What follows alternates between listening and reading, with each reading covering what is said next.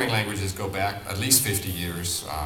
You can look all the way back to the 50s where some of the ancient languages like Fortran and COBOL were created. Microsoft itself was founded on a programming language called BASIC. The first product, literally, that the company created was Microsoft BASIC. When Bill started the company, his first product was a BASIC interpreter, was a language product, was a tool. Right from day one, we've always been thinking about Microsoft as a platform company. People were writing the classic BASIC for Apple IIe. You're at a command prompt and you type line numbers 10, print my name, line number 20, go to line number 10, so you'd see your name printed constantly, and that was the coolest thing people had seen at the time. I think BASIC is an absolutely terrible language. It's a language that has always been terrible. It is nothing more than Fortran with a dress on it, and it's a language that should be dragged outside and shot.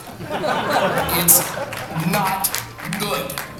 Whenever anybody else in the software industry wanted to know where we thought things were going, they'd come and talk to us. Because our vision, we shared. We didn't view that as some competitive edge. We just wanted to talk about it and get other people to share the same ideas so that they would help make it all come true. In the late 1980s, Microsoft had a giant dominant product. It was MS-DOS. It was this green screen operating system. It was the franchise. And they knew that it was going to have to go away. And they knew that they were going to have to replace it with something.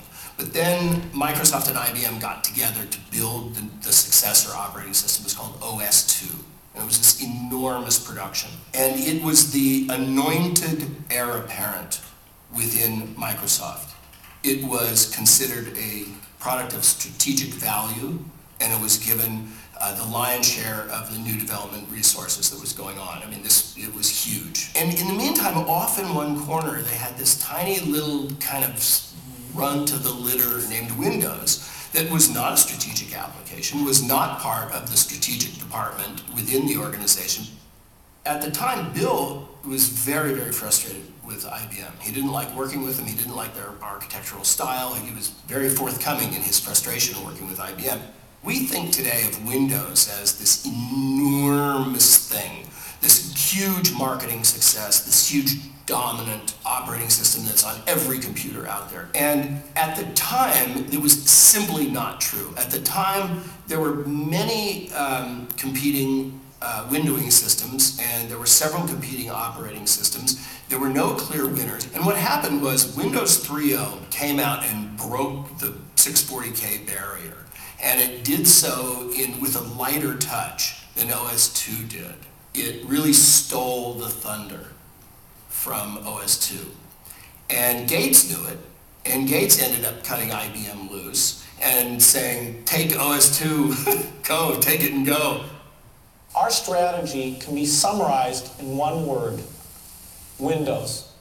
The thing about Windows back in the early days was it was an enormous tease. It hit its technical marks, but it was such a piece of crap when you had to use it. It was the kind of software that only a mother could love. When Windows 3.1 came out, it revolutionized the OS. It was obvious that the idea of some graphical user interface was going to work. Everyone adopted it quickly. The trick was we never had a graphical operating system, so the concepts we learned in school in programming didn't apply to what we're using on these PCs. They call me the father of Visual Basic because I invented the visual part of Visual Basic that you see on screen, the direct manipulation stuff, the dynamically expandable palette of controls that allows you to paint an interface. The proper shell for Windows didn't really exist, and there was no way you could create one shell for Windows that would satisfy everybody. What you needed was a way for people to build their own shells. You needed a shell construction set, and that was kind of the aha moment, the epiphany that allowed me to build Ruby. I called it Tripod in its first incarnation. The Tripod prototype was basically the program that I wrote in order to demonstrate that this cool new visual direct manipulation program could be written. And I showed that to a lot of people in the industry, and they all said the same thing to me. They said, boy, this is pretty nice. Why don't you show this to Microsoft? I'm thinking, yeah, right. Like Microsoft would care about something like this.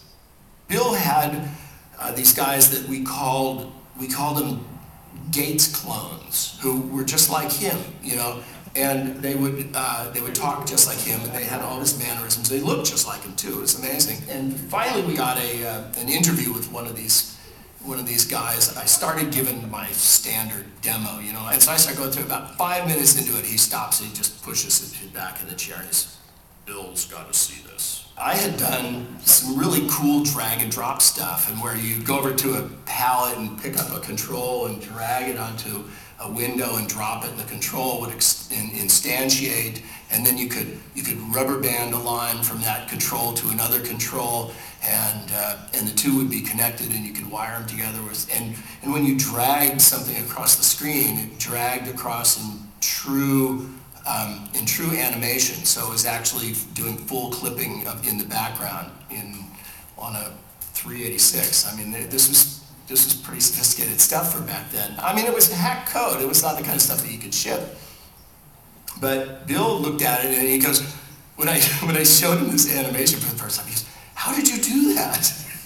I loved it. So I looked at him, I gave him the only answer I could. I said, "It's magic." If you wanted quickly executing code, or you wanted to do something that was very complex and needed a power of the language, you would use C. If you wanted ease of access, you would use BASIC. And then we started to see windowing operating systems appearing. And so as people wanted to build these graphical applications, they started having to do a lot of work to get these done. When I originally sold this application to Bill Gates in '88, it was going to be the shell for Windows. And it was going to be user-facing, and it had a very, very simple language that I'd put into it. And so we introduced a product that was codenamed Thunder that eventually became Visual Basic. And it kicked off the whole market behind rapid application development. Much to my surprise, a year or so later, Visual Basic appeared in the marketplace to great critical acclaim and commercial success. If you are going for the best, team up with a winner.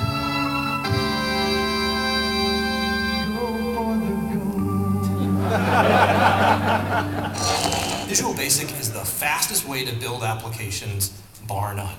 The idea is simple.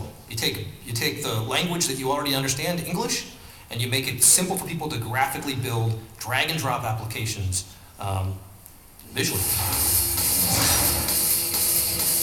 One of the most interesting things about Visual Basic 1.0 was that you could actually sort of draw pictures to describe what you wanted done, or you could just kind of drop what you wanted on the screen and the code would magically sort of be in the back, and then you could hook it together how you wanted. So it was, at the time, it was called visual programming. But it just made it easy where anybody could build a simple Windows application.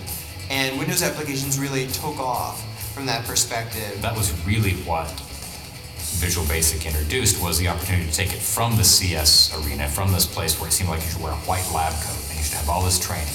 You should be able to code these things and do things during a very strict methodology. It made it so you could say, look, I've got a business problem that I need to have solved, and look, this tool's simple enough that I can solve it. People could just build applications in a couple hours and help them do their job better. And it was all about productivity. VB really revolutionized the application development platform because it enabled the masses. And still, you could argue to this day that VB.NET has enabled gazillions of programmers around the world to build software. It's a very different thing from what I had originally set it out to be. And so, you know, I tell the story. It's like sending your son off to college, and he comes back graduating with honors, summa cum laude, in a sex change operation. And you have to go, no, you know, that's my boy, I mean my girl. You know, you have to take your pride in their accomplishments. And so I am the father of Visual Basic, regardless of its gender.